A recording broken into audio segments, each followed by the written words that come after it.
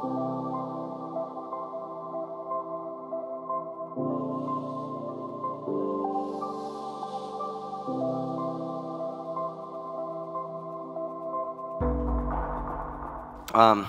everyone, I'm gubsheep and I work with a research-focused organization called ZeroXPark. Today I will be talking about this idea of ZKPs and programmable cryptography, which is a phrase that we use to describe a lot of what we focus on at ZeroXPark. I'll describe what programmable cryptography means and why we think it's important for anyone who is interested in the future of next-generation blockchain and decentralized applications. So first off, I'll give a little bit of context into what ZeroXPark is for folks who have not heard about this organization. ZeroXPark is a relatively new research-focused org which supports what we call application-level R&D on Ethereum and other decentralized platforms. So this means trying to better understand what is possible to do on these kinds of smart contract platforms or with new decentralized application technologies that isn't necessarily currently possible today, but might be on the horizon.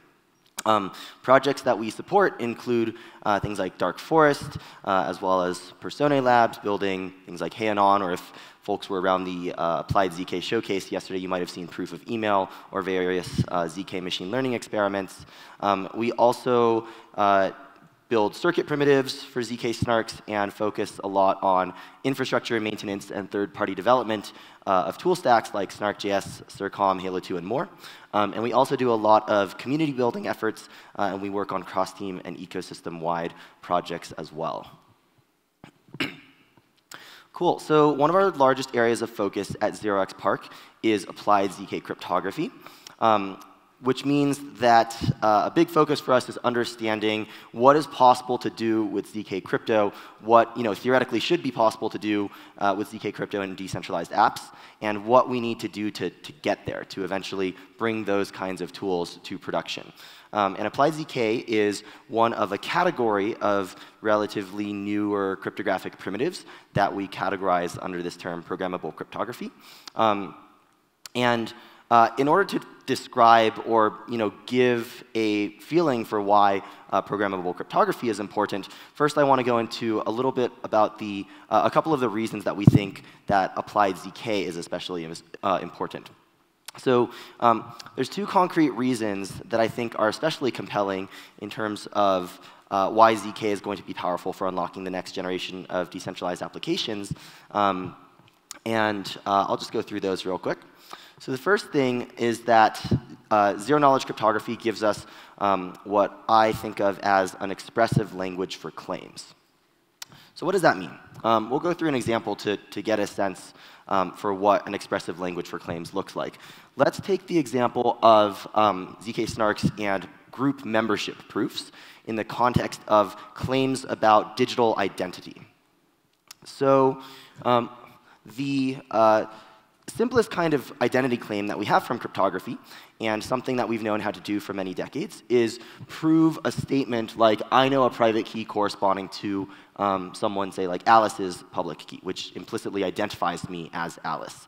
So this is something that I can do with a digital signature, something like RSA or ECDSA. The invention of public key cryptography made proofs like this possible, or made provable statements like this possible.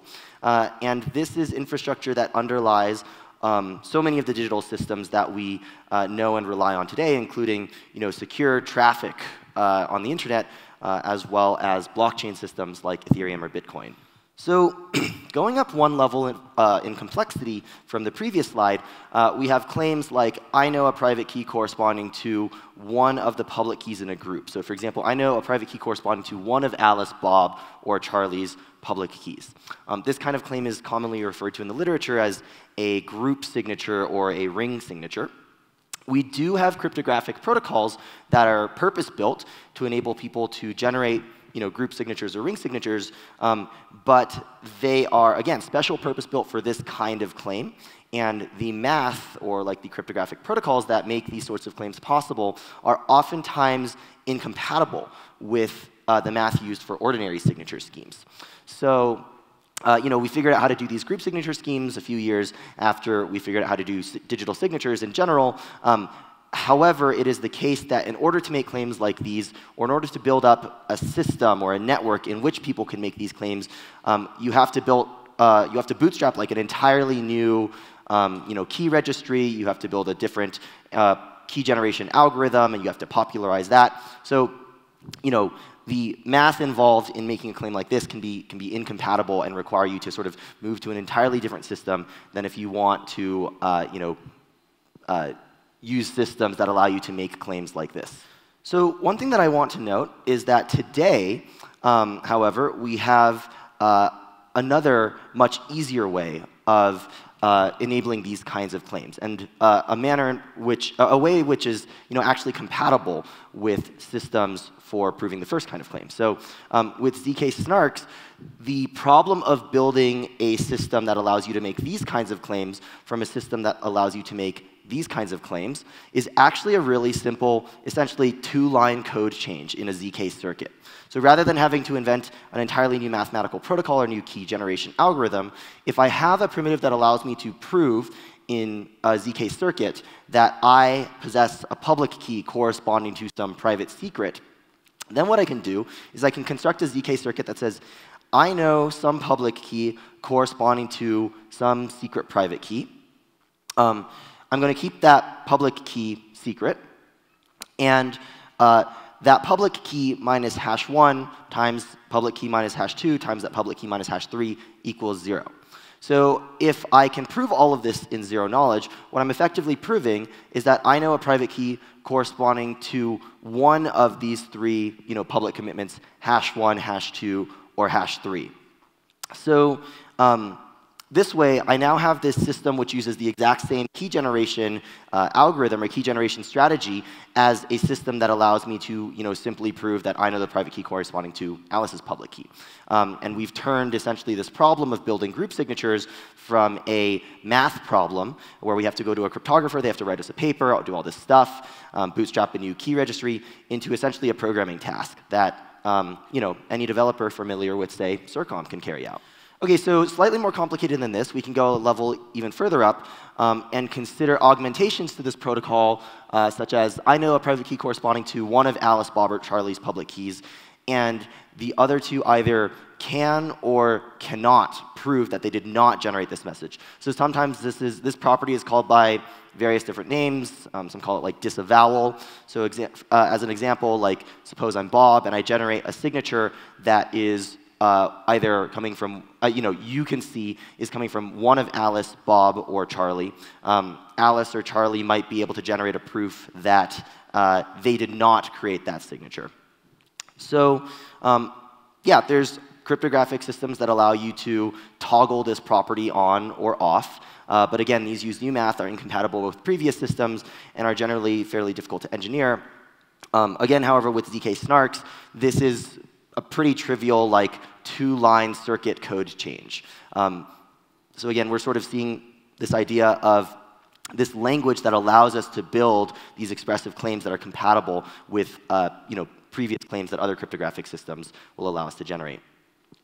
And finally, we can get to claims of this level of complexity, something like I know a private key corresponding to one of Alice, Bob, or Charlie's public keys, and I either possess a signed attestation from one of David, Eve, or Fred, one of these trusted attestation service providers, or during a block with header X, I knew the private key corresponding to an account with at least 32 ETH, and you can kind of compose a bunch of arbitrary predicates on this identity claim. And I think it's pretty fair to say that there's like no cryptographer in the world who you could go to and ask them to build a special purpose new cryptographic tool that would allow you to prove this specific kind of claim, nor would it even make sense to. But again, with zkSNARKs, this actually becomes fairly trivial. You have your building blocks in ZK circuits for each of these things, key preimage, signature, recovery, proof of inclusion in the Ethereum Merkle-Patricia trie, and then you can just put all these together, essentially calling all these like different functions in your ZK circuit code to start building out these claims. So another framing of this idea of the expressive language for claims is that zkSNARKs turn math problems into programming tasks. Rather than having to go to a cryptographer to write you a new paper every single time you want a new kind of digital identity claim to exist in the world and be provable, you can just have a zkCircuit developer compose the right primitives inside zkCircuit code. OK, so cool thing number 2, which is closely related to cool thing number 1, is that ZK adds interoperability to cryptographic systems. So what does this mean? Well, to explain this, first, I just want to do a quick breakdown between two terms, SNARK-friendly versus SNARK-compatible cryptographic primitives.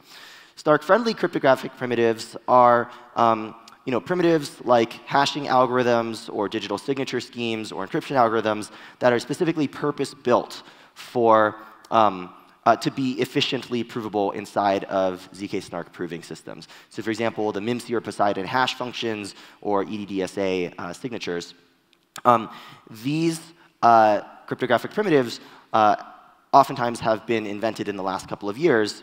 And the hope is that with these primitives, we can move towards a world where we can do more and more inside of SNARKs. However, most of the cryptographic systems that exist in the world use cryptography that was invented before we knew about zkSNARKs. So for example, a lot of hash functions use a lot of bitwise operations, which are very costly to do inside of zkSNARKs.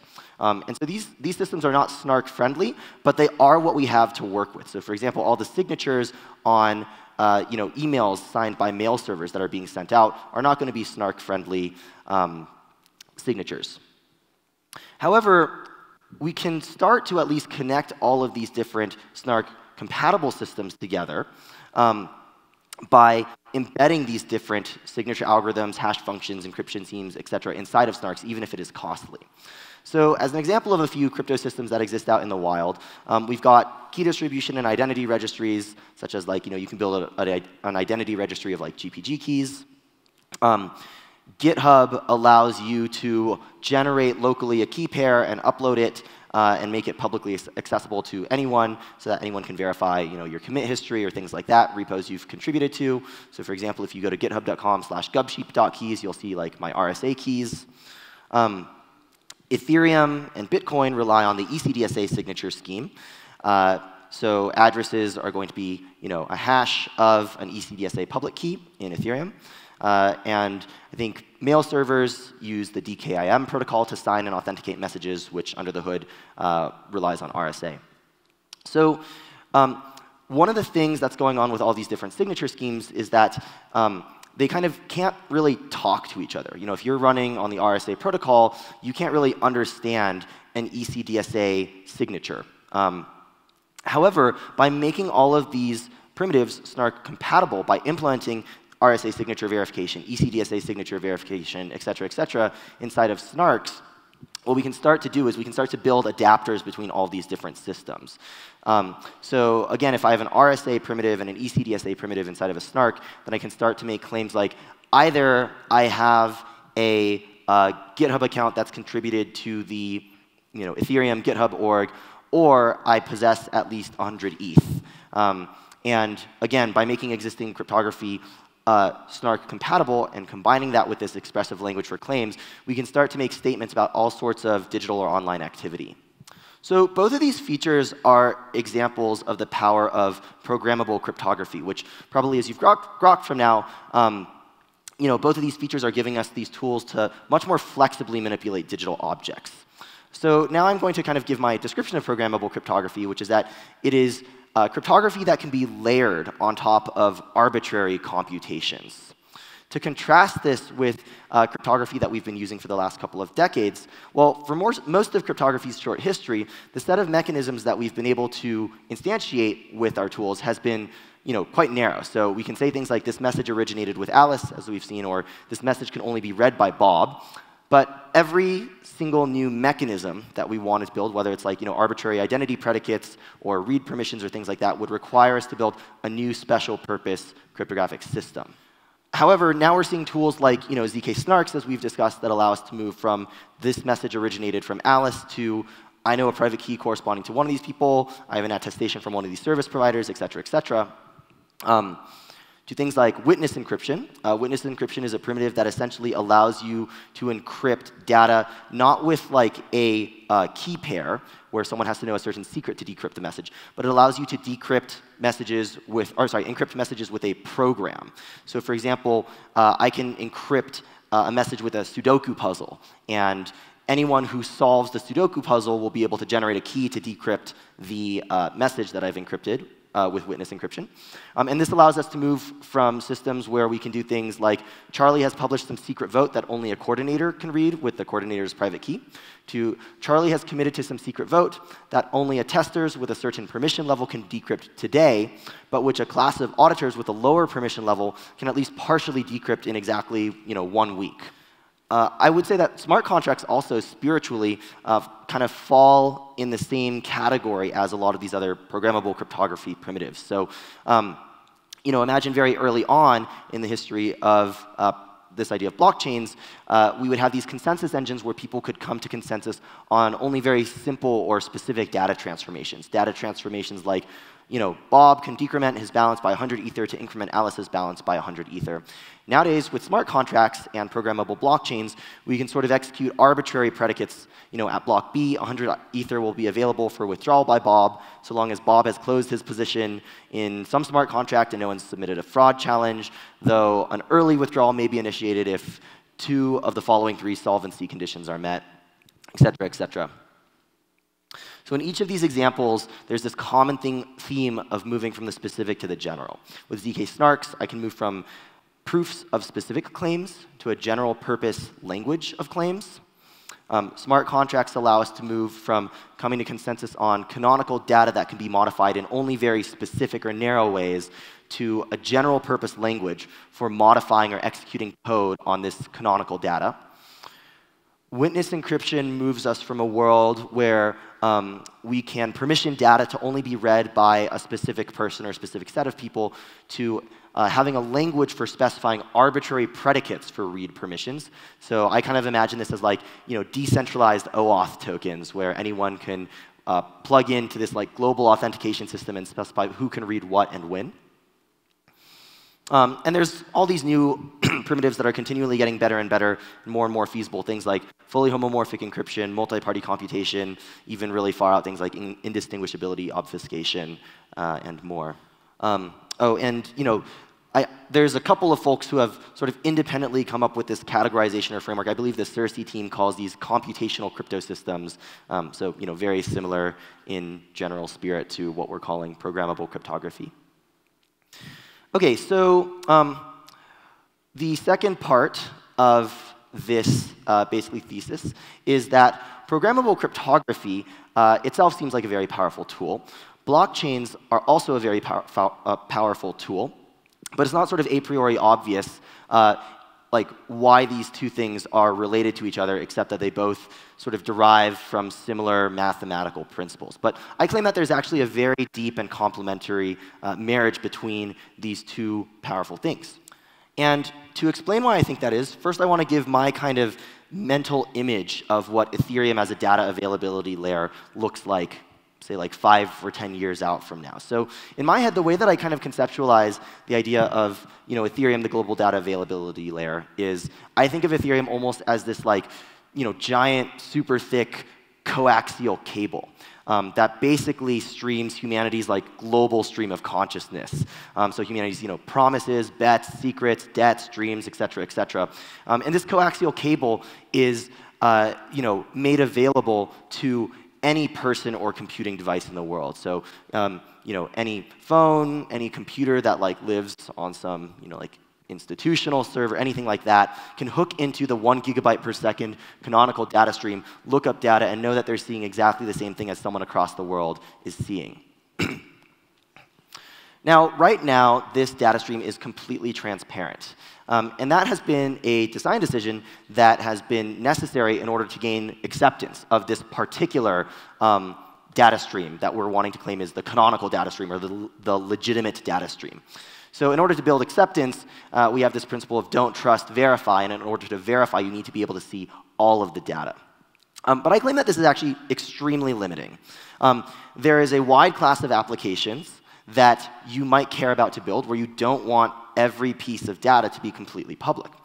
And I think that when a lot of people talk about this idea of privacy or information asymmetry, people have various different beliefs on like various ideological nuances around privacy. But I want to go even a level lower to explain why I think this is important. Privacy is important not just as a matter of ideology, but simply as a matter of mechanics. There's certain coordination systems that just don't work unless you have information asymmetry. And in fact, most of the complex systems that we see in the world today, and most of the organizations we have in the world, rely on the idea that different people know different stuff and can do different stuff. So the way that I think about this is that what we would really like to do is we'd like to be able to enforce read, write, execute permissions on this canonical data stream that is the blockchain. And the way that we do this is, in fact, programmable cryptography. Programmable cryptography gives us these expressive tools and languages for enforcing read permissions, like we mentioned with things like witness encryption, or write or execute permissions, which we're seeing with things like, zkSNARKs, and smart contracts and more.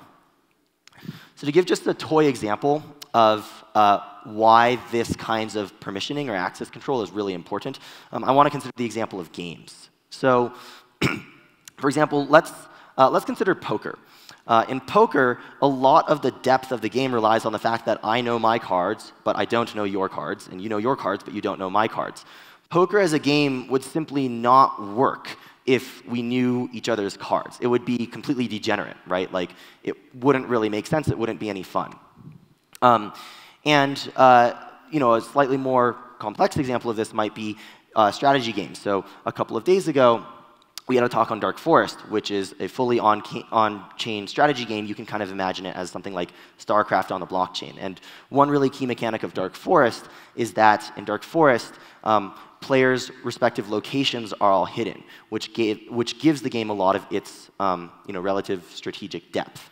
So the general pattern here with games is that oftentimes what we're going to do is we're going to have players commit to a state that they keep private, and whenever they want to make a state transition, they're going to provide a zero-knowledge proof that they are making a valid update on their private state and committing a valid state commitment to the network. So this proof might prove something like, I'm moving my secret knight from secret location A to secret location B. I'm not going to tell you what A or B are, but this zero-knowledge proof proves that there's an L shape between them. Or a zero-knowledge proof might prove something like, I'm drawing some card, I'm drawing it validly according to the rules, I'm drawing it out of a randomly shuffled deck, I'm not cheating and just like continually drawing a bunch of aces. So, there's a bunch of game examples which we can kind of imagine where the game just simply does not work if all of the information is transparent. And while those are kind of toy examples, I think they allow us to start to hint at this more complex future where we're using blockchains for a much wider range of use cases. So, I think one completely reasonable digital interaction we might expect to see something like in the future is, imagine like I walk into a store and perform a cryptographic handshake with the merchant and perform like a multi-party computation with some identity provider. After verifying the merchant's identity, I give the merchant one token that permissions them to access some specific data on my preferences for an hour, and another token that allows them to transfer a limited amount from my balance. After that transaction completes, I update my transaction history that's private to me and committed on-chain, but only visible to myself. So, each of the components of this interaction today are not possible due to the fact that there's so many constraints on what we can keep private. But again, with things like fully homomorphic encryption, witness encryption, zkSNARKs, et cetera, these kinds of interactions may start to be unlocked while still preserving the neutrality where all of this data is living on some like globally verifiable blockchain or data availability system. So the last kind of like analogy that I want to make here to kind of create an image of what this future might look like is, I want to kind of describe the concept of an ender chest from the game Minecraft. So Minecraft is a sandbox game in which you can harvest resources and build stuff. And in Minecraft, there's this concept of chests. So with a wooden chest, if I build a wooden chest, I can place it down here. I can put items into the chest. If I leave and come back, the items are still going to be there. The chest is a very important primitive in Minecraft. If anyone else goes to the chest and they open it, they're going to be able to see all the items that I've placed in there. In Minecraft, there's also a very powerful tool called the Ender chest, which is sort of similar to a chest but has this kind of magical property, where Ender chests inventories are marked as per player inventories and are sort of shared across every Ender chest that exists in the world. So if I put an Ender chest down here and put down 5 stone or something, and then I put an Ender chest down over there, and I walk over there and open it, I'm going to see that same 5 stone. And if someone else walks over to the Ender chest, they're not going to see that same inventory that I have. They're only going to see what they've put into the Ender chest. The Ender chest is an incredibly powerful tool for Minecraft players that allows them to execute on these larger scale strategies, build these much more complex constructions. It just makes it easier for you to do a lot of things. And I think as more of our social and economic activities move online, we're going to need primitives like these digital Ender chests that allow us to carry things like our reputation, our financial history, our social context across different platforms. And in order to do that, we're going to need these new privacy-preserving mechanisms that fall under this category of programmable cryptography. So that's all I've got for today. If you're interested in any of the work that we're currently working on around programmable cryptography or anything else, you can check us out at zeroxpark.org, or you can find us on Twitter at zeroxpark. But thank you. Thank you for the talk. As we went through a lot of the slides, there were examples of ZK things where you have a claim and it's true or false and you prove it. But I guess the bigger picture of all programmable cryptography could have other sorts of statements like, I summed all these numbers and this is the true sum. And so I guess those are other flavors, and maybe that's homomorphic encryption, I'm not sure. How friendly are those with each other right now? Like proving things and doing math and getting continuous results? Yeah, this is a great question. So right now, as you've probably noticed, we are specifically very focused on zero-knowledge cryptography, which is, one piece of this much broader category, but it seems disproportionately represented. So why is that the case? Well, one reason is that zero-knowledge crypto systems are simply much more mature today than a lot of these other systems where there only exist theoretical constructions or academic implementations. We expect things like witness encryption, for example, to be much further out, and we're still even trying to describe the landscape of what is possible to do with multi-party computation. So unfortunately, none of these systems are super compatible because a lot of them don't yet exist in a form where you can meaningfully start playing around with them. But we hope that that is going to be evolving rapidly over the next, say, couple of years. Hello. Thank you very much by your talk. Have you made any kind of research around quantum cryptography, ZK? Yeah. So I think quantum cryptography is a slightly orthogonal direction to what a lot of these tools are going to enable. Specifically, for example, one way that we think about the interaction of quantum cryptography with these tools is considering which of these tools which, for example, ZK algorithms or FHE algorithms we have are quantum resistant. In other words, once we have quantum computers, which of these algorithms might we be able to break? Now, that's kind of a different thing, however, from necessarily the affordances of these tools. So, for example, when I think about programmable cryptography, I usually think about it from the perspective of what these things can do for us, rather than necessarily what's the underlying algorithms and what are the computational models in which they might broken by or enabled by, whether that's quantum or elliptic curves or large prime fields or things like that. Thank you for the talk. Can I ask you, if I understand you correctly, the state currently in Dark Forest, you keep it locally and you just put the proofs on chain. That may not be ideal for the future. If you lose the state, you kind of lose the game. What are your thoughts on how to keep the state safe in other ways, either using a homomorphic encryption or your general thoughts around it? Yeah, this is a great question, and I think, like, as an extension of the debate that people have around the viability of everyone custodying their own keys, for example, on a blockchain.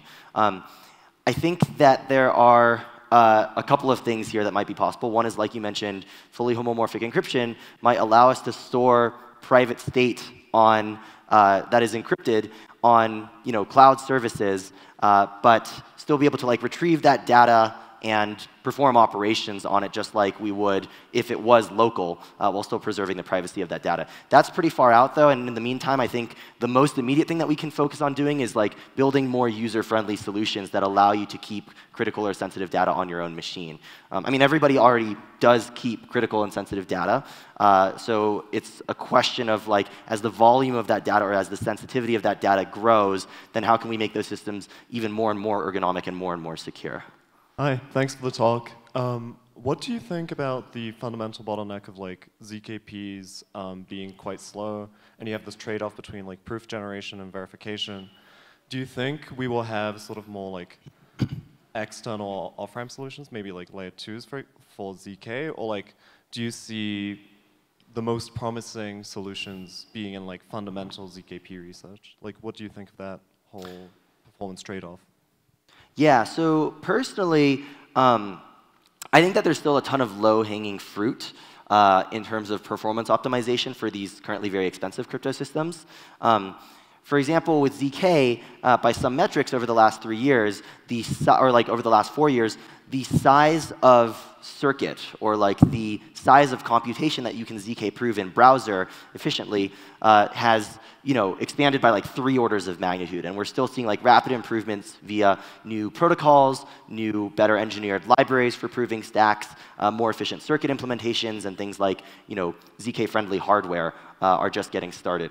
So I think that while eventually there may be some industry of services that arises around offloading computation or things like that, at the moment there are still a lot of optimizations that have not yet been fully explored that I think can enable some really complex proofs even on small client devices like mobile phones.